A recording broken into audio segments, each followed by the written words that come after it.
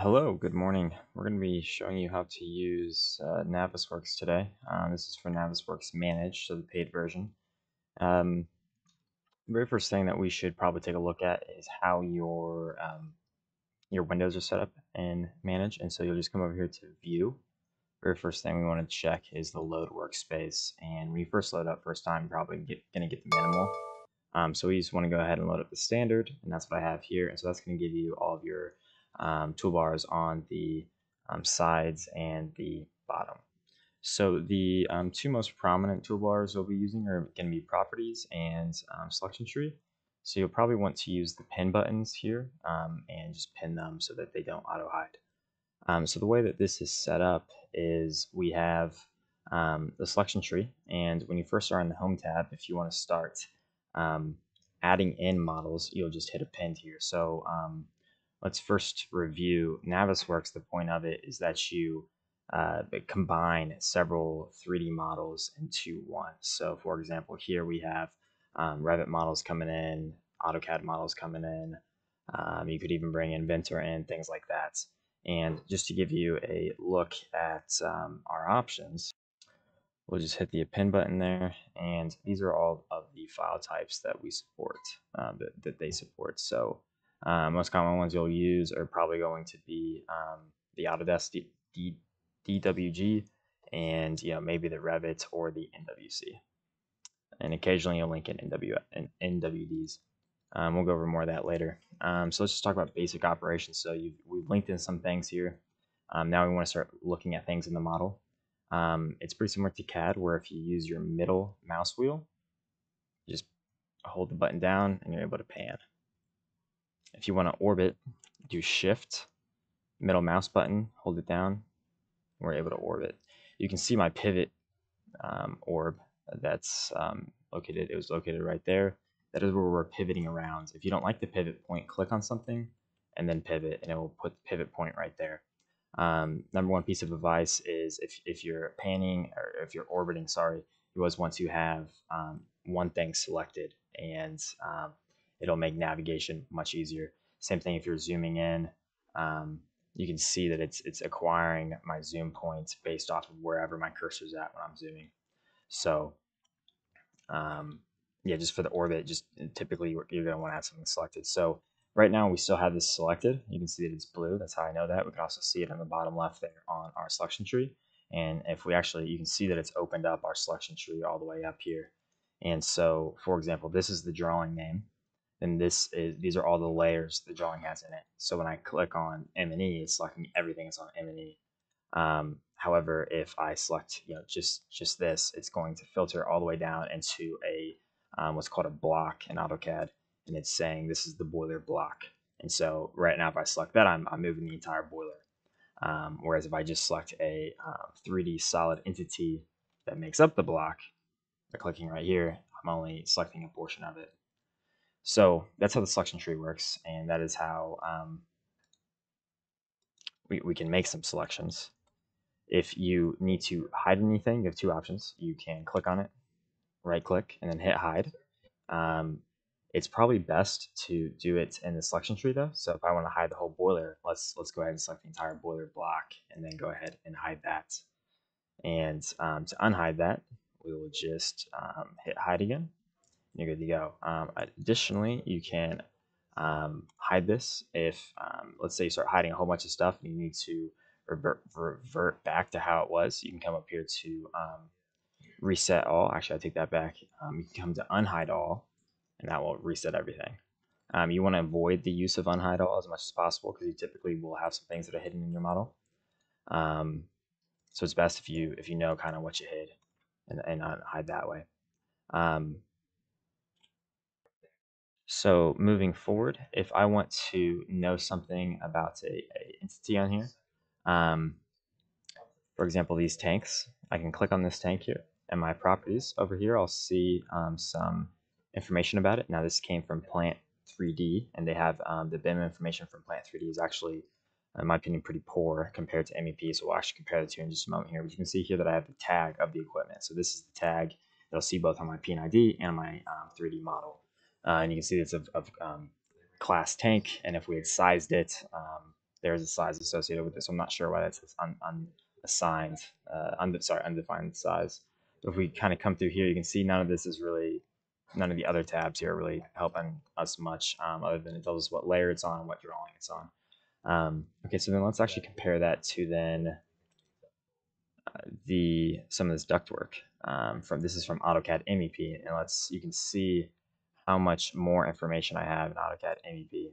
It's quite extensive. This is good BIM information right here, and we actually have the capability of in MEP actually adding more custom fields to this, so it can be pretty powerful pretty quickly.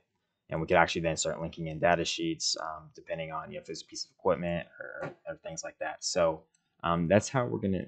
So that's an overview of how you can use the selection tree and the properties. And we've gone over how to orbit, how to pan. Now we'll just go over a few other things. So I can use my view cube in the top right here, and I can get a top-down view. Notice that it snapped to what I had selected, which was that duck. So if you have nothing selected and you do the top-down view, it'll just do a zoom extents, and it'll try to get everything into view here. So now we have a top-down view. You can see, though, that it's actually in a perspective view because I'm able to see the side of this despite being top-down. So we can actually change it by coming over here to viewpoint, going from perspective to orthographic. And now we have a true top-down view. You typically are going to want to work in perspective. We can do measuring, and to do that, we just come over to Review tab, and then we'll do measure. And if I want to measure from side to side here, just do something like that. And it's also going to give you the X, Y, and Z. Unfortunately, you can see the X's, the dotted here. You can see that my X axis is actually not positioned to this building right now. There's ways to get around that. We're not going to cover that in this video today, but this can be really helpful.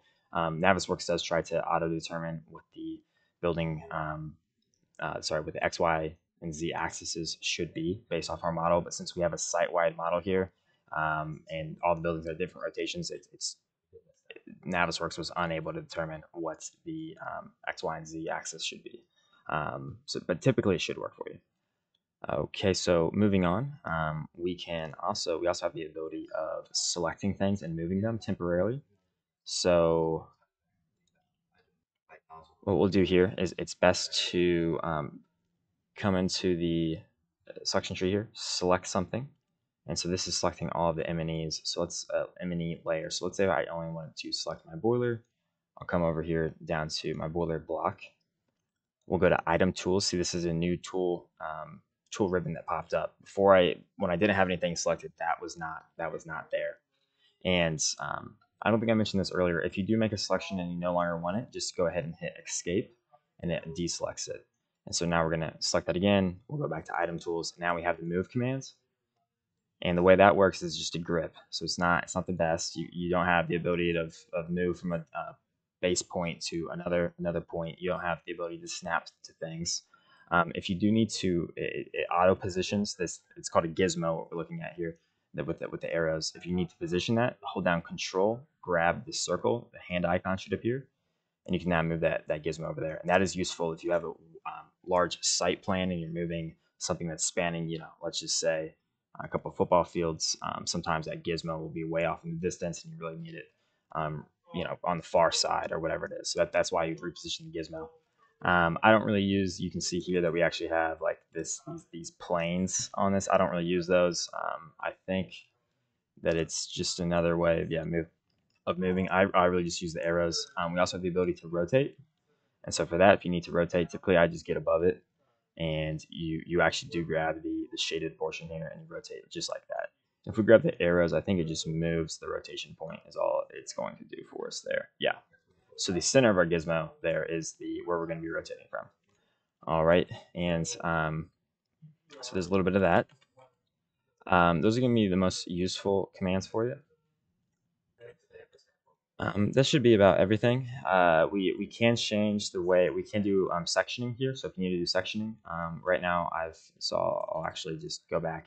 We are in viewpoint, enable sectioning, and you can change your plane by you select plane. You can do either a plane or a box, and then we can do top, bottom, front, right, back, and essentially If I hit move here, I should get my gizmo. Now if I come back over here and I do box, I should get it like that. I'm going to go back to plane here. I've got to go in a second here for a meeting, but if I need to do like the top here, I select that. You can see how that happens and what it did. Not positive on fit selection, but at the least. And then lastly, if you need to save a viewpoint, so let's actually turn off enable sectioning. It's best to always turn off sectioning, because if somebody tries to reference this in as a coordination model, the sectioning, if it's enabled, will mess up that coordination model. If we do need to save a viewpoint, so let's say that we've zoomed in all the way down here, and I have a meeting with my client later, and I want to be able to snap just to this real quick and easy. You can just come over here to save viewpoint and name it, and you can see that it's opened up the save viewpoints property box over there for us. So we'll just call this test. And so now that's in there. So now if I pan away and I just click that, you can see that it brings me right to it. Something that you should be aware of, though, is there's a setting. I'm not going to go over it right now, but there's a setting where you can adjust if things are if let's say I have 10 items in my selection tree. If I've hidden 2 of them, I save a viewpoint, then I go do some other stuff, I unhide them, and I click on that again, it will revert back to what was hidden when that viewpoint was saved. Just be aware of that. But this has been a quick overview of Navisworks and how you can use the interface. The item tools that we discussed earlier are only available in Manage and not in Freedom.